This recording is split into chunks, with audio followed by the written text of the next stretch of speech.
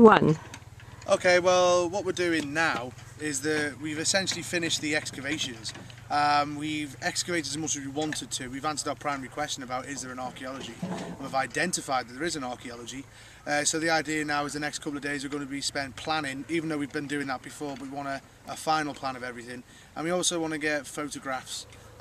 So one of the key things we need to do is raised photography, where rather than taking a photograph on the ground, getting a raised elevation photograph clearly shows the trench in plan, so that we can use that again as another tool of recording rather than drawing.